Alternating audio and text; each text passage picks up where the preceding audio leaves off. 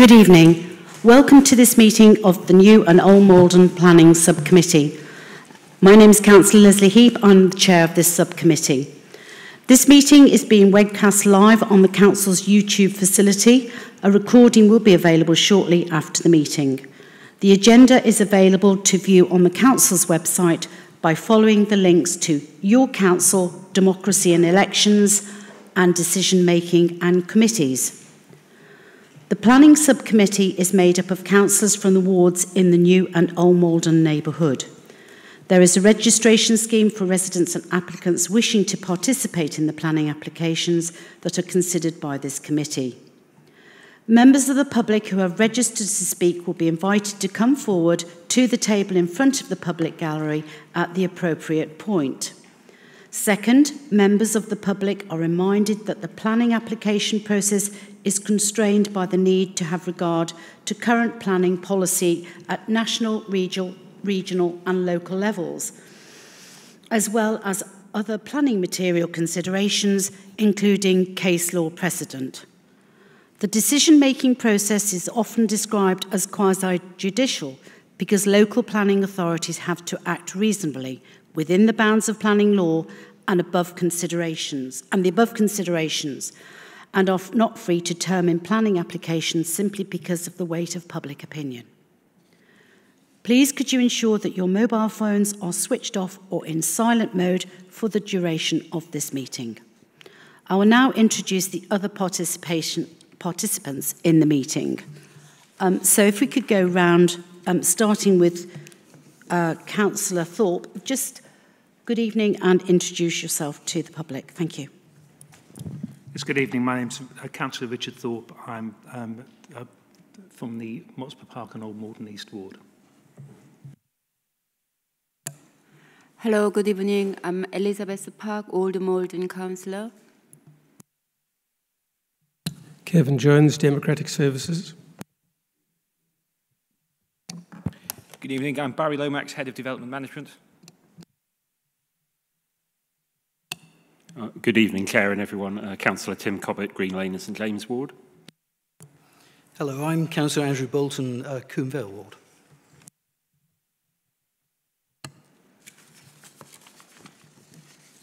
Thank you. As this is a planning subcommittee, public participation is limited. There is no public question time at the start of the meeting, and members of the public may not speak on planning applications unless they have previously registered to do so. Speakers for planning items would need to have registered to speak by 10 a.m. on Tuesday, the 19th of July. Can I ask you, Kevin, if there have been any apologies for absence received? Thank you, Chair. Councillor Giles has apologised and Councillor Cobbett is attending as his substitute tonight. Thank you. Members are asked to declare any disposable pecuniary interests or any other registrable or non-registrable interest relevant to items on this agenda. No? The next item 3, may I sign the minutes of the meeting held on the 2nd December 2021 as a correct record? Agreed? Thank you. We now turn to item 4 on the agenda, planning application 21/00975/full, Firgrove Lodge, 33 Motspur Park, New Malden, KT3 6PS, which has been brought to Planning Subcommittee for determination. It relates to the application for the demolition of detached chalet bungalow and erection of 2 semi-detached family dwellings with associated parking provisions and cycle and refuge storage facilities. The report can be found on pages A4 to A28 of the agenda pack. I now invite Barry Lomax, Head of Development Management of the Council, for a presentation of the item. Thank you, Barry. Thank you, Madam Chair. So the first and only application this evening is at Firgrove Lodge, 33 Motspur Park. You see on either side of the room a presentation on the screen, or the screen, whichever it is. easiest for you to view. So the application is for the demolition of the existing detached chalet bungalow and the erection of 2 semi-detached family dwellings being those with 3 bedrooms or more. The application includes parking provision of 1 space per dwelling and cycle and refuse storage facilities. On screen now you see the application site just accessed off Motspur Park. You'll see that the site is at an angle to its neighbouring properties. Here we have an aerial photograph showing the site in detail. As you see, the application property has been extended extensively over time, as have neighbouring properties. And here we see an aerial photograph from a 2D position, and then some photographs. So this is a photograph of the front of the existing dwelling. As you can see, a historic property, although not statutory listed or not a local building of townscape merit. And then we see a rear view looking back towards the chalet bungalow with number 31 and number 35 either side. On screen now, you just see a very quick outline of the proposed site plan. We should come in to deal with that in more detail in a moment. So the existing property is a 1-bed bungalow, according to the plans we have in front of us. As you can see, the bungalow has been extended over time, extending it back into the rear of the site. And then here we see some elevations. The property is about 6.6 metres wide and about 5.2 metres to its ridge. And then we see about 15.6 metres back into the site. So the proposal is for the demolition of the detached chalet bungalow and the erection of 2 semi-detached family dwellings. There would be 1 car parking space or off-site car parking space per dwelling. There would be cycle parking and refuse storage facilities. Here we see the proposed floor plans. The property would be laid out parallel with the site. Ground floor accommodation, general living accommodation, lounge, living rooms, moving into a kitchen, dining area. And then as you move up through the property, first floor, 2 bedrooms, and then accommodation in the roof space. The property would have a crown roof, albeit with a pitch either side, and then finishing in a crown. Here we see the elevations. The properties together, the semi-detached taken together, would be about 9.7 metres wide and about 8.2 metres to the ridge. The properties step in as you move along the properties. They drop from the single-storey element. If maybe I've explained it this way, slightly easier. The single-storey element projects further into the site than the 2-storey element. You'll see on screen here where the 2-storey element drops down into a single-storey element on both sides. Here we on site now see some measurements in relation to neighbouring properties. The neighbouring property, number 31, you see at a ground floor level there is a projection of about 4.8 metres. At a 2-storey level and above that is about 1.9 metres. So you see that this is where we step down from a 2-storey into a single-storey element. On screen now you see an indication of how the area has changed over time with other properties having extended. In particular, the neighbouring property, you see the neighbouring property has extensively extended itself towards the bungalow site. So you see this is the property as it stood. This plan is from, I think, 1994. The neighbouring property was extended in about 1999, I think, or permission granted thereabout. And you see that the property was significantly increased in size towards the bungalow. And then you see other extensions have taken place further down the street, as indicated on screen. On site now you see a street elevation showing at the top the existing bungalow and at the bottom the proposed dwellings. Now officers consider that it is without doubt a significant change. However, officers consider that the street has the capacity to accommodate a development such as that proposed. The recommendation, Madam Chair, is to permit, subject to the conditions set out in the agenda papers, and then to delegate to the Assistant Director to make any consequential changes to the conditions in consultation with you. Thank you, Madam Chair. Thank you, Barry. Right, we have 3 registered speakers on this item. The applicant didn't give time enough to register to speak. So I'd first like to invite the objectors, Mr. Nimalan Balasubramanian, to come forward, Mrs. Nadia Hatcher and Mr. Karthik Subramanian, hope my pronunciation's okay, to come forward to the table. You're reminded that you have up to a total, that's between you, of 5 minutes to address the subcommittee with your comments. Kevin will let you know when you have one remaining minute, and then your time will be up after that. Press on this, or is it automatic? Just press the button forward just when you're... Oh, there isn't, sorry. Okay. When you're ready to speak, just go ahead. And down, Kevin... Can we just do a dry run just to double check? No, I don't think you need to do anything. Hello? Can you hear me? Yeah. Is it... Okay. Yeah? Yeah. But do I have to be that close to it, or can you still hear me from here? No, you have to come nearer to the mic, I think. Thanks. But there's no button. Normally you have this little button, but there isn't on that one. Okay. So when you're ready to speak, go ahead. Thank you. Okay. Further to the written objections already submitted to you by multiple local residents, the areas of concern we'd like to stress now are as follows. Misrepresentation. The 3D visuals are not an accurate representation. They appear to have been manipulated when compared to a scale drawing. The proposed front elevation has been made the property to look far wider than it actually is, so giving the impression that it can easily house two properties. This is the 3D visuals, by the way. The car as a reference is very deceptive. The 3D property, the three-story property has been shrunk down so as to appear the same height as 31 side extension, which in turn has been stretched taller. Please note, say, the top of the garage for 31 is actually the same height as the first floor windowsill of the proposed property. The rear visual has removed 31 side extension, which would be permanently in shadow.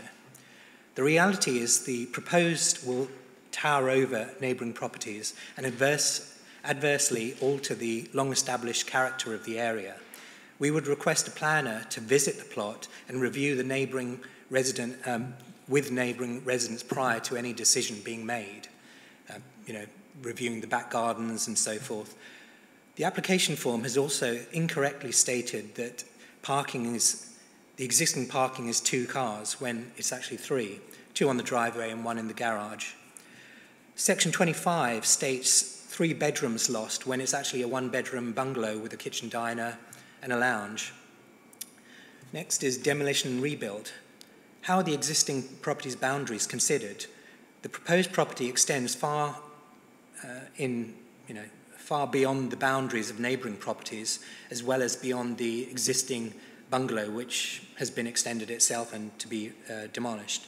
The proposed building is unsympathetic to the surrounding chalet-style properties. The bay windows aren't angled like a chalet. There's no sloping roof like a chalet, and it's terraced in style. Were it to be approved, it would set a bad precedent for future unconventional plans to be brought forward. It massively distracts from the chalet style that Motson Park is known for. And the area is prone to subsidence. 31 has been already underpinned to a distance of 2.7 metres. Any groundworks for the proposed could well cause damage to the adjacent properties given the proximity and scale of the proposal.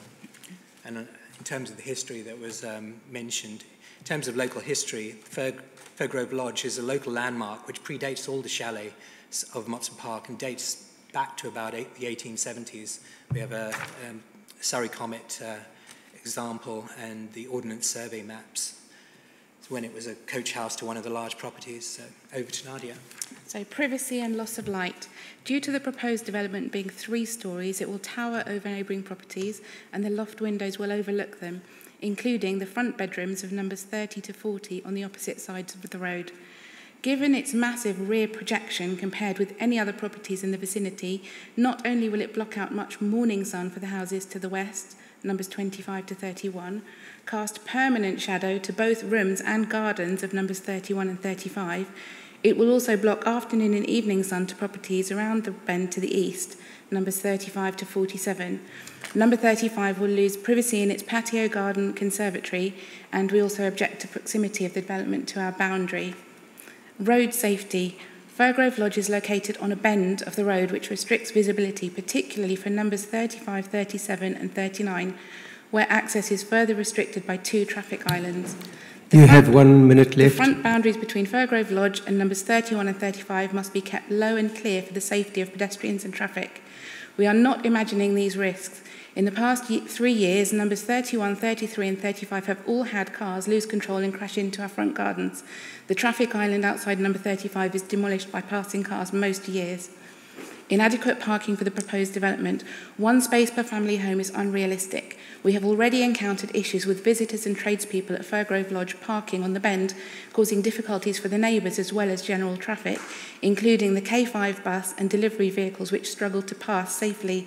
Motspur Park is also used as a route for rail replacement double-decker buses and coaches to the football ground, which would have great difficulty manoeuvring around any parked cars.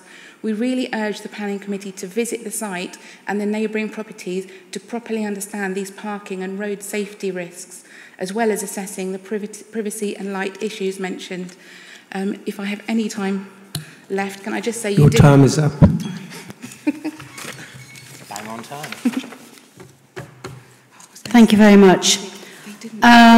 Would you like to just remain in your seats for the moment? The applicant didn't register, as I said, in time to speak tonight. So I will go to members of the committee if they would like to ask any questions of clarification to the objectors. Again, members are reminded you have 5 minutes to speak. Kevin will let you know when there's 1 minute remaining and when your time is up. So try and make the questions kind of succinct. Thank you very much.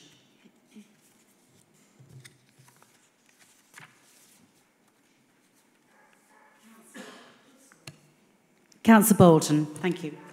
Thank you, Chair. It's just a quick question, really. There seems to be a certain amount of dispute as to whether the property there is 1 bedroom or 3 bedroom. How has this come about? I mean, what makes you think it's what you think it is?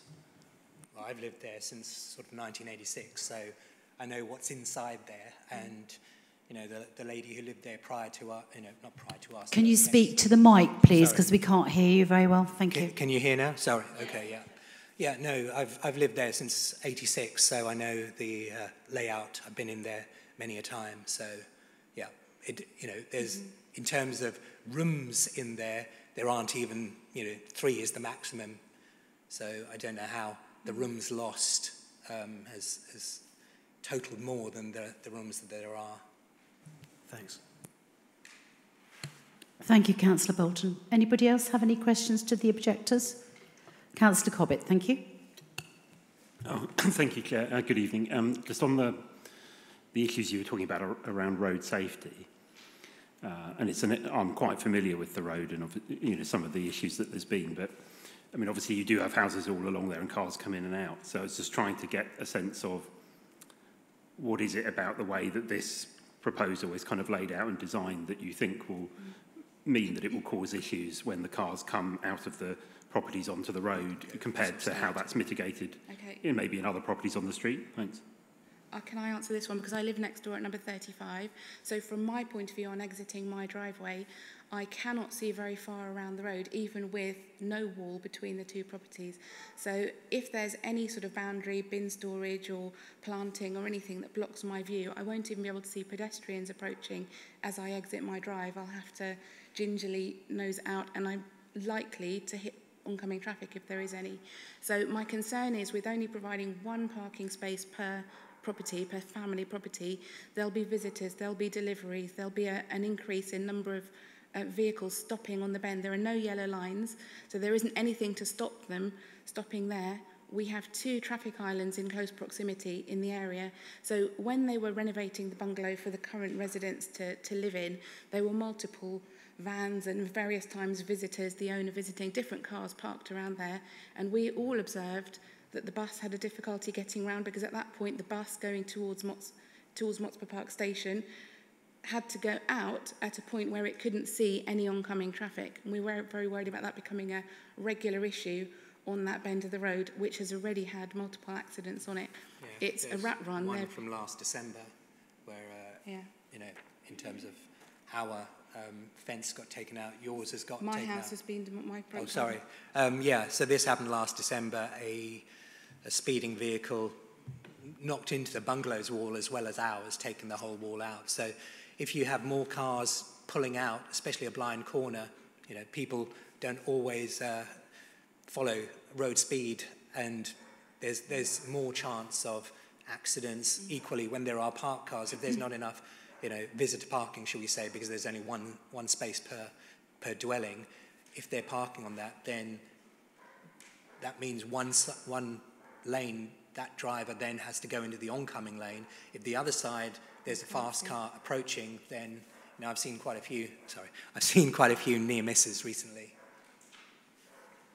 Does anybody else have any questions? 1 minute left. I have one quick question, or perhaps two.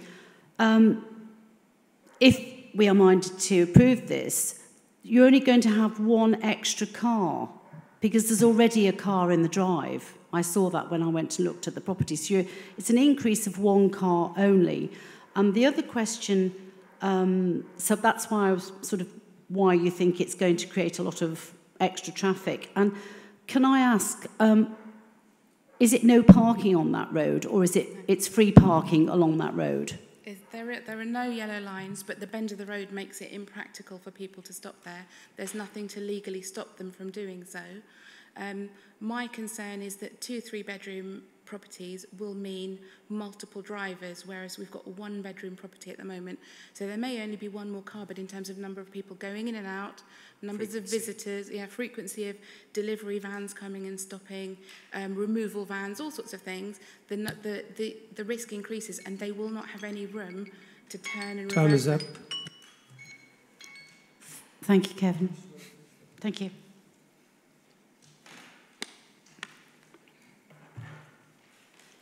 Thank you. Barry will now present the material planning considerations and address where necessary any issues raised during the public speaking. Thank you, Barry. Thank you, Madam Chair. So just a few things to come back on. There was reference made to how this might set a precedent for future developments. Now, it is important that each application is dealt with on its own merits, so there wouldn't be a precedent set because, as we say in planning, each application is dealt with on its own merits. There was at some point raised about subsidence. Now, subsidence and the foundations, or how a property would be built, if members were minded to be approving this scheme, would be a matter for the building control regime. They would deal with matters of subsidence and matters of construction. That would be purely within the purview of the regime of building control. Turning now to highway matters. Now, of course, it is of paramount importance to ensure that any development is safe in highway terms. And indeed, the National Planning Policy Framework tells us that we should refuse development if the impact on the highway network is unacceptable or if the residual cumulative impacts are severe. The application has been assessed by the Council's Highway Authority, and they are content that the proposal would not cause an unacceptable impact on the highway or the impacts would be severe. They are content that the proposal would be safe, bearing in mind there is an existing vehicular crossover and the number of vehicular movements would not be materially different. I think, Madam Chair, they are the three key things I wanted to come back on, and of course happy to respond to any questions you or the committee may have. Thank you, Madam Chair. Thank you very much. Right, so I'm now going to move the recommendation as set out in page A1 of the agenda, which is to approve subject to conditions. Do I have a seconder for that, please, from members?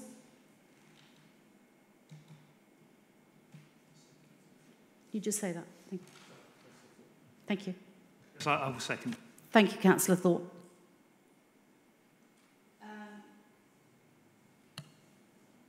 Right, now I'm going to open it up for debate between our members, and members may ask questions of the officer in this respect.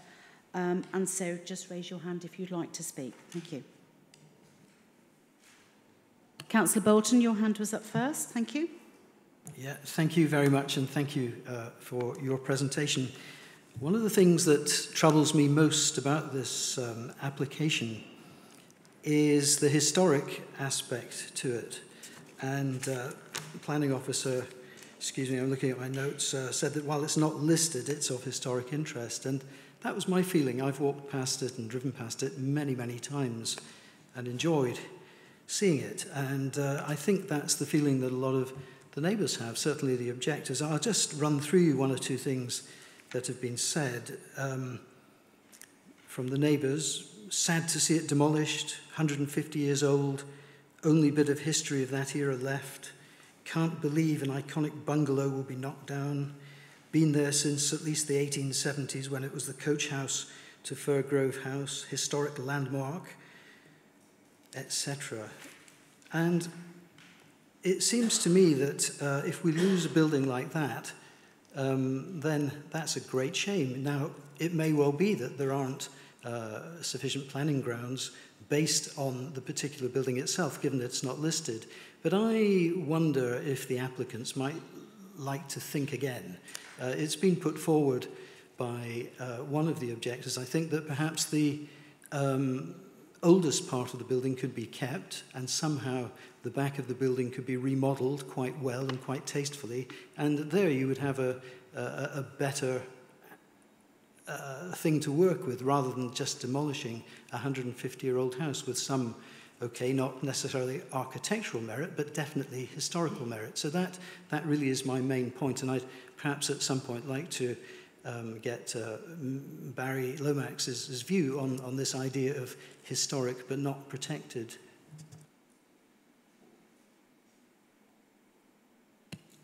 Thank you, Barry. If you could come back. Yeah, thank you, Madam Chair. So, yes, I don't dilute the point that Councillor Bolt has made. It's a point well made. But we are in a situation where the property does not carry any designations, and therefore we can't treat it as if it does have those designations, where the hurdle for redevelopment would be much higher. At best, this application could be deemed to be a non-designated heritage asset. And if it were to be deemed to be a non-designated heritage asset, National Planning Policy Framework tells us that we then should arrive at a balanced judgment, taking all of the factors into account. Now, what is important in arriving at that balanced judgment is a number of things. Most importantly, number one, the local authority doesn't have a 5-year supply of housing land supply, therefore we are in a tilted balance, and the weight we give to delivery of homes would be substantial. And also, the proposal would deliver two 3-bedroom family-sized properties at a time when the local authority's housing need is mainly focused in family properties. So again, that would garner significant weight. So I appreciate Councillor Bolton's points, and it might be that if permission were granted this evening, the developer might be more willing to look at revisions to the scheme, knowing that they do have something to fall back onto. But I would urge members to bear into consideration those two very weighty considerations of the 5-year housing land supply and the delivery of family homes. Thank you, Madam Chair. Thank you, Barry. Councillor Cobbett, you wish to speak.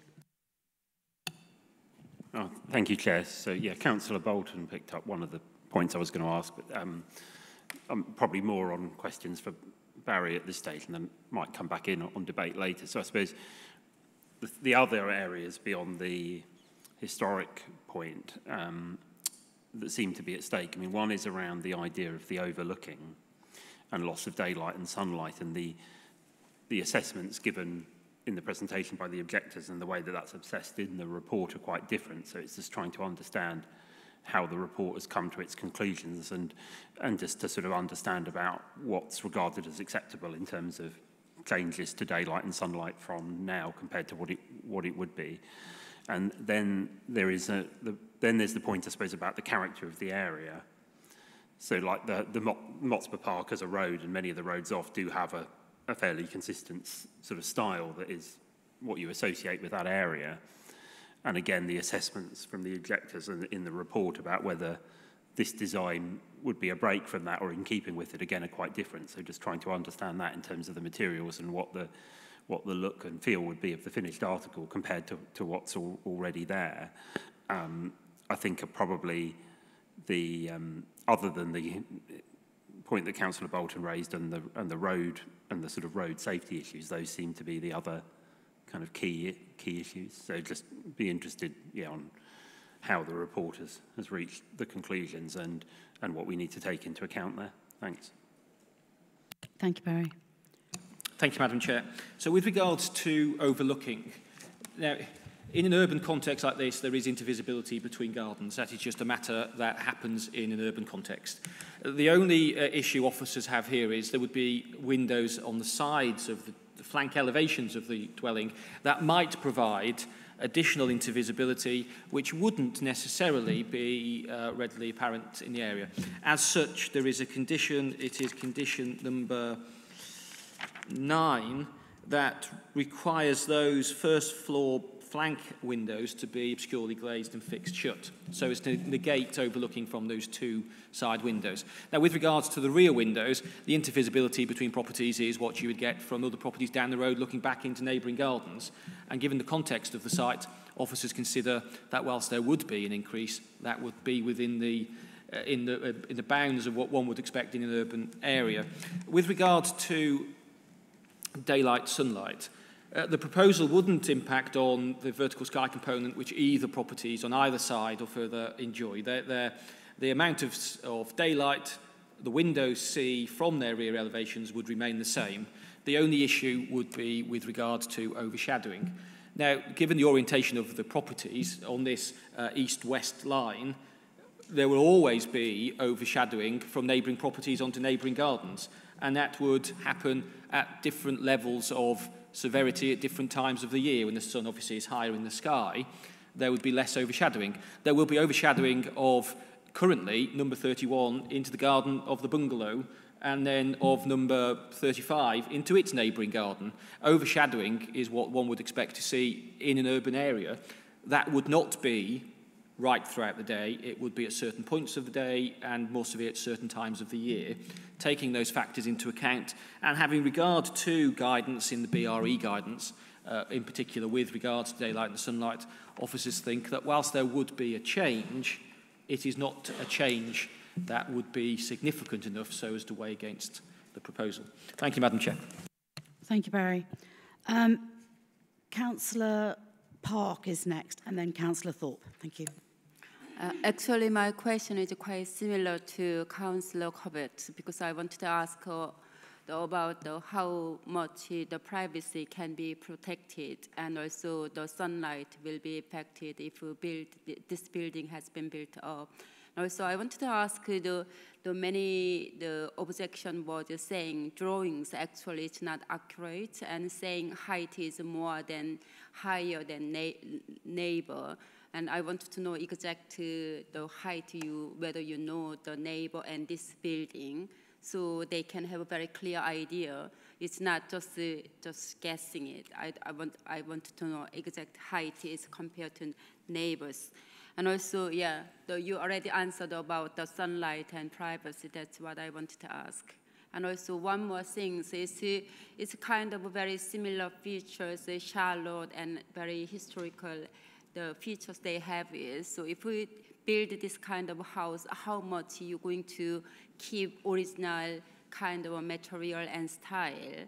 And also some of the objections they mentioned about there are mature trees in there, then how are you going to protect this one, what you're going to do with the mature trees in that areas, that kind of things I wanted to ask.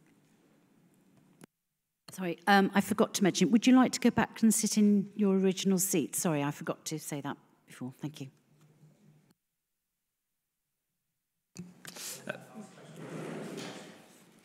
No, that bit's finished. I'm sorry, I should have asked you to go before. Thank you. Thank you, Madam Chair. So looking at, in terms of privacy, I think we have strengthened and protected as much as we can do in the situation by restricting those side windows at first floor to be obscurely glazed and fixed shut. below 1.7 metres, but that's your eye line, so below that there would be a fixing shut. Now, looking at the design is different to that it replaces, and of course is different, you can see it different from what other styles are. It does borrow elements of the local architectural vernacular, bay windows, but the roofscape is different. Now, whilst there is a character, and the character is probably much wider than Motspur Park, and that is properties with cat-slide window or cat-slide roofs, they have changed over time. Indeed, the neighbouring property at number 31 has significantly changed with the dormer windows above its garage extension. So there is variety. Now, of course, design is a matter that members will have to balance on, and if members were minded that they weren't overly keen on the design, that would weigh against the proposal, and the weight it would be attributed would be a matter for members taking other considerations into account. Now, with regards to the accuracy of the drawings, these have been tested with the applicant. The applicant signs a declaration to say that the drawings are correct. Whilst questions have been raised, I have no evidence in front of me that I can share with members that call into question the accuracy of the drawings. I have been on site. I've been on site before I've come here this evening to have a look, and I'm stuck in that horrible traffic at the roundabout before. They are, as I see them, accurate drawings. The height of the proposed building would be comparable with the height of number 31, slightly taller. Then, sorry, just double check I'm getting my numbering right. A comparable height to the property on the left-hand side as you view it, which is number 31, and I think it's slightly taller than the property to the right-hand side as you view it, number 35. And with regards to the trees, we have no reason to suggest that this proposal would harm trees in any way. However, if members were minded, they could impose a condition to ask for a survey and tree protection measures to be put in place when the development would be built, if members were minded to approve. So if there were concerns about the trees, that could certainly be dealt with by way of condition. Thank you, Madam Chair. Thank you, Barry. Councillor Thorpe.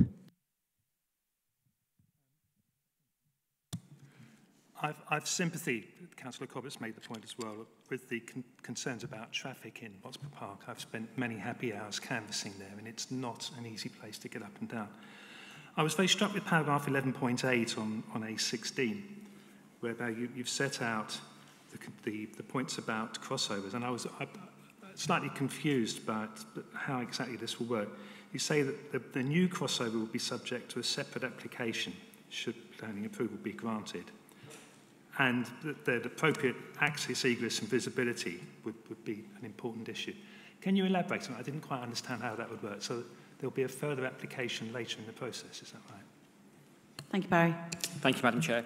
So there would need to be a separate application for a crossover. But members would be looking at the crossover here, but that would need to go in front of a different process to be verified with the Council's Highway Department. But of course, the Council's Highway Officer, who would be involved in that highway application for the crossover, has looked to ensure that it is safe. And the Highways Officer is content that it is safe. Now, I am not trivialising the concerns of the residents in terms of moving out of their driveways and having good visibility. So again, if members were concerned, we could certainly impose a condition that could limit or not permit the storage of the refuse in the locations which are currently on the plans, but we could work to move them into what might be a better place in terms of there being a perception of an impact on visibility, although the Highways Officer don't think there is, but certainly if that is a concern of the neighbouring properties, that could be picked up by way of condition. Thank you, Madam Chair. Thank you, Barry. Has anybody else got any questions? I have a couple of questions myself. I think I'd like to see active EV charging points if we're minded to approve this for both of the properties, both the new units. I think that would be good, the way things are going forward now.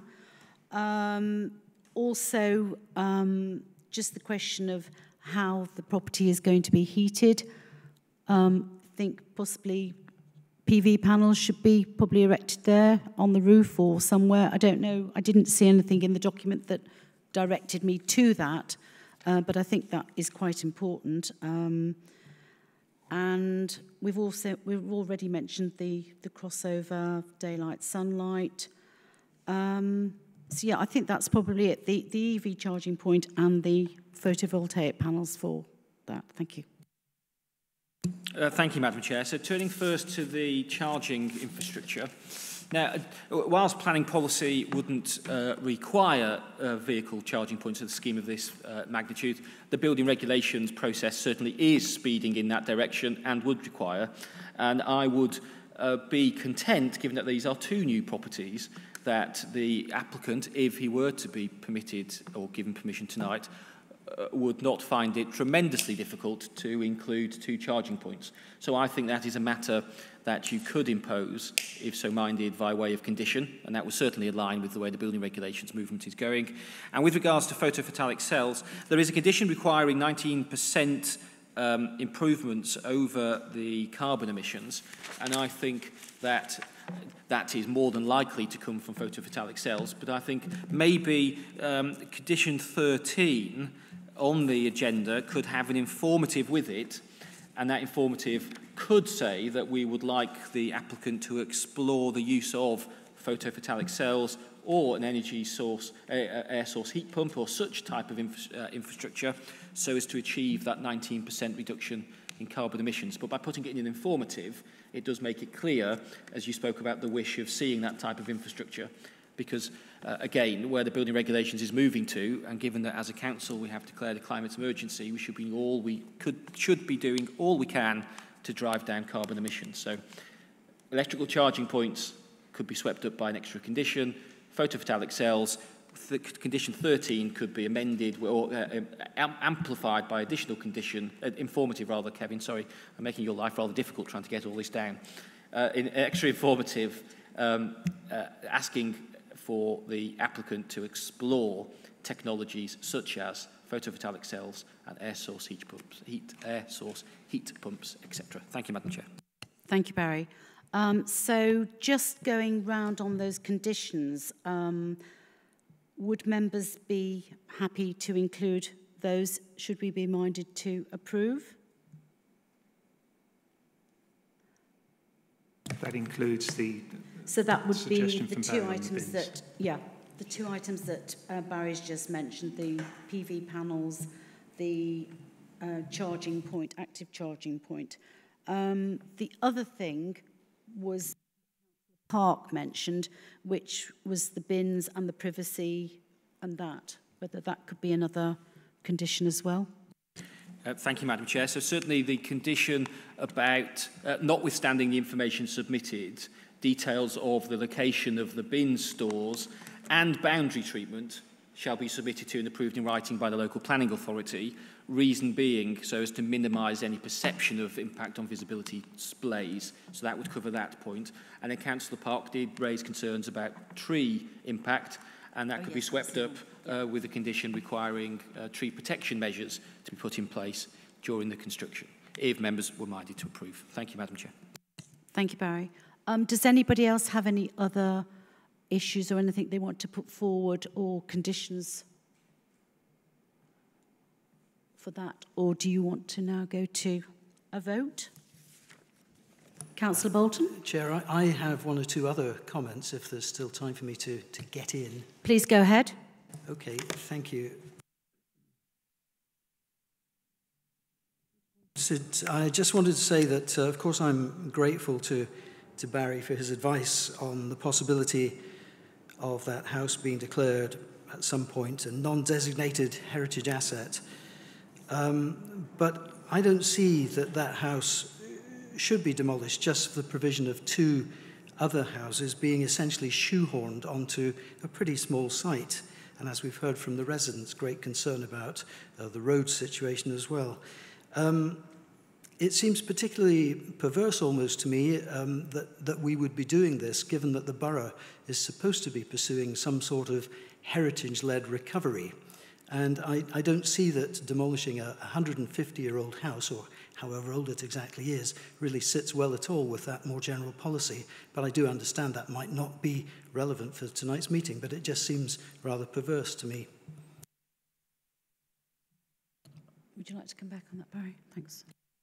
Thank you, Madam Chair. And Councillor Bolton makes very good points, and I don't necessarily disagree with them in general. Just when it comes to planning, there are obviously different planning policies associated with it. Now, of course, the demolishing of a property has environmental disbenefits associated with it. There is disbenefits associated with demolition of any property.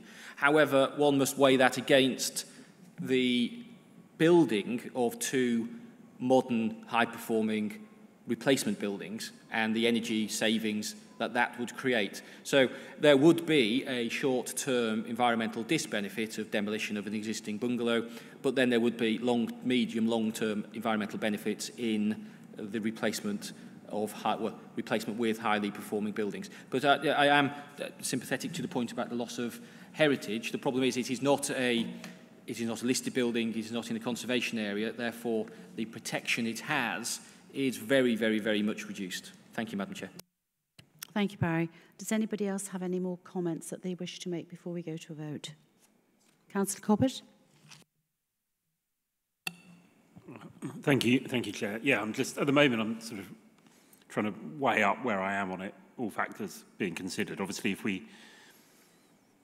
we reach the point where the majority decision was to approve, then it'd be worth coming back and checking that the things we've been concerned about are covered in conditions. But in terms of the thinking about the decision about whether to approve it, I mean, I do think it's a relatively finely balanced one, because obviously I understand in general terms all of the issues that we always face around land supply challenges and the need for family homes, and you would get two 3-bedroom family homes, and the homes themselves would be of a good and livable standard.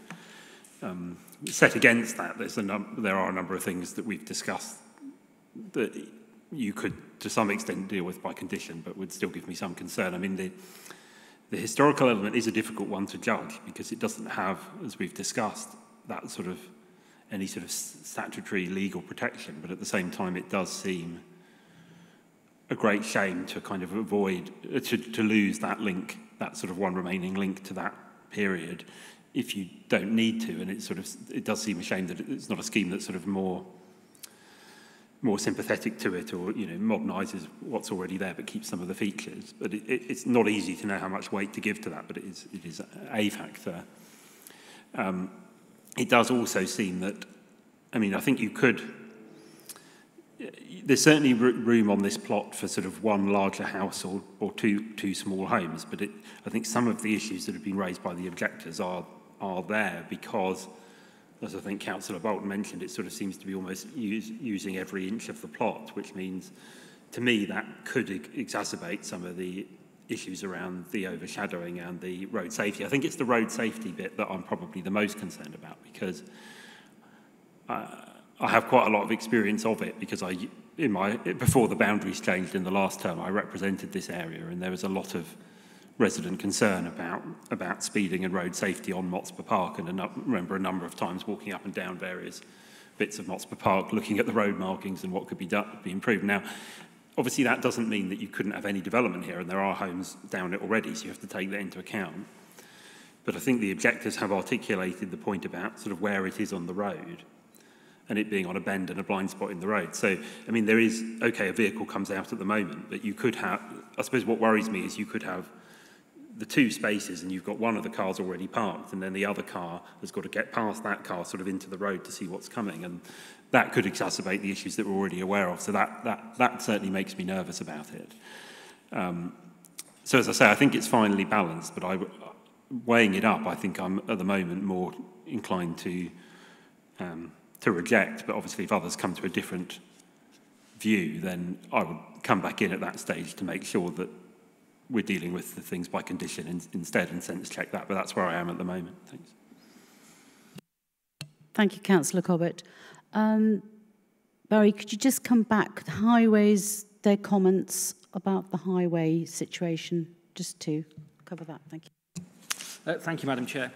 So, again, I do not want to be seen to be trivialising the highway safety concerns, because they are real concerns. They have been addressed by our colleagues in the highway team. They have no objection to access.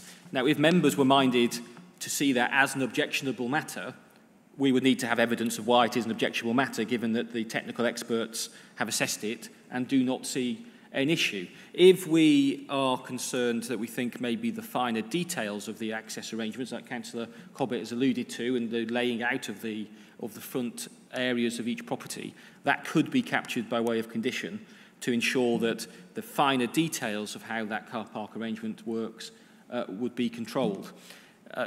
We need to take everything into account, the existing use of the site, the increase or potential increase in movements not being significant, the ability to capture some of these things by conditions, and then, of course, the technical comments from our technical advisors. So I would say, whilst not seeking to trivialise the issue at all, but I think the issue could be swept up by way of conditions. Thank you, Madam Chair. Thank you. Anybody else have any comments? Just really to reinforce that point, I really wouldn't relish reversing out of that space into that road. I'm not a good driver, my wife does the driving, but I wouldn't relish reversing out of there unless I was absolutely clear that I could see both ways, which is why I think it would be really helpful to have a condition on that. Can you just repeat that, because I didn't really hear a lot. My voice is playing up. Sorry, speak a bit more into the mic. Yeah, of course. It's reversing out of a space there, which you're probably going to have to do because it's going to be in and out.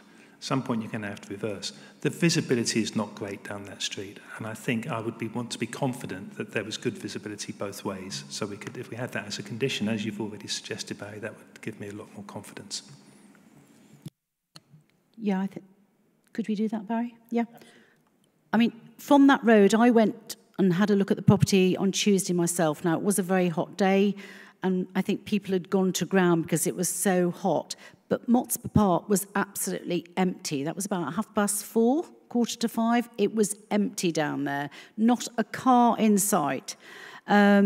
I imagine it's not always like that. I have been down there on previous occasions, and it is quite a busy road. But I was a little bit taken aback that there wasn't. But, I mean, I would never reverse onto a road like that myself. But that's just a personal matter. Thank you, Councillor Belt. Yeah, just very, very quickly. Of course, the day the chair is referring to was very hot, and when I went to have a site visit, it was very hot as well. But the issue of speeding down Motspur Park has been a long-running issue. Mm-hmm. And in fact, when I was there, I think it was on Saturday, yes, a couple of cars just driving incredibly fast. So, sure, it was quiet because of the hot weather, but there's a big issue there at Motspur Park, the road. Thank you, Barry. Thank you, Madam Chair. It feels as if we're all familiar with the road I used to live around the corner. So again, I know how busy the road can be at certain times. Now, what I would say is, if there are speeding issues on the road, and there are incidents of speeding, now of course there are measures that the council could put in place to address speeding. It's not necessarily the fault of the developer that people are not adhering to the law on the road. So I think we just have to bear in mind that if there are problems, and clearly this has been amplified and discussed here, maybe that should be taken away and we should discuss it with our highway colleagues of how those matters can be addressed. It would be unfair if a developer is put at a disadvantage because of existing issues on the road that aren't a problem of this scheme. Thank you, Madam Chair. Thank you. Any more comments? Questions? No? Okay, so I'm going to move to a vote, and we'll have a show of hands. So those in favour of the scheme, please raise your hand. With the amended conditions. Thank you, Barry. Thank you. Yeah. Thank you, Madam Chair. So just to note, those amended conditions would be the amendments for the layout of the front to prevent the, notwithstanding information submitted, locations of refuse and storage, refuse and recycling storage, and boundary treatment shall be submitted to and approved in writing by the local authority, the reason being to ensure good visibility up and down Motspur Park. A condition with regards to tree protection measures to be put in place during the construction to be submitted to and approved in writing by the local authority. For the development to be delivered with active electrical charging points for each dwelling, taking your point, Madam Chair, about the EV charging, and then the additional informative to amplify condition 13 to ask the developer to explore the photovoltaic cells and the air source heat pumps and other similar technologies so as to achieve the 19% reduction in carbon emissions. I think they're the conditions that I remember being raised, Madam Chair. Councillor Cobbett. Oh, thank you, Chair. Yeah, just so while we're on conditions, I certainly agree with having, if the subcommittee was minded to approve, I certainly agree with having a condition which is around improving the sight lines, the cars coming in and out. But I suppose then a follow-up question to that is if you're going to have a condition that, say, moves where the bin recycling area is so it doesn't inhibit that, do we know that, because obviously we've got the plans as they are at the moment, so if we were to move that from where it currently is to aid with that issue, is there somewhere else for that to go, as it were, within the space that's available? And then the other one I was going to ask about in terms of possible conditions was, and this may not be something you can do, but because one of the other things we were talking about is in terms of the local character and it being sympathetic to what's already there. Is there anything that you can stipulate in terms of sort of materials used that would make it more sympathetic to surrounding properties, or is that, you've either got to take it or leave it as it is kind of thing? Or is there a relevant condition that you could have on regards to that? Thanks. Thank you, Barry. Thank you, Madam Chair. So, taking the first point, yes, I'm confident there's sufficient space for the refuse and recycling storage to be moved within the site and to therefore take it away from that perceived hotspot at the front. Turning then to materials, what we could do, if members were minded, it is quite within reason to put a condition on asking for two things. And that would be for the architectural detailing to make sure that the finer details of the properties are such that they respect the historic property they leave behind, and then they make a positive contribution themselves to the character. So the architectural detailing of window reveals, overhanging, details of the guttering, that can be secured, along with samples of materials, or details of materials to be submitted. So we could strengthen those conditions. So that would be architectural detailing to be submitted to and approved in writing by the local planning authority, architectural detailing to include details of door reveals, window recesses, overhanging details, architraves, and so on. And then for the, for samples or details of materials to be submitted to and approved in writing. Thank you, Barry. Any further comments?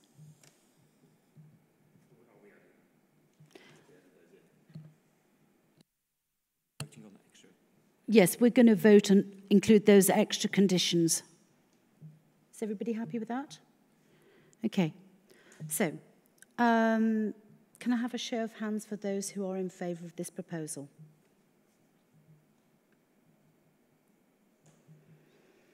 Three in favour. Those against? And no abstentions. Thank you.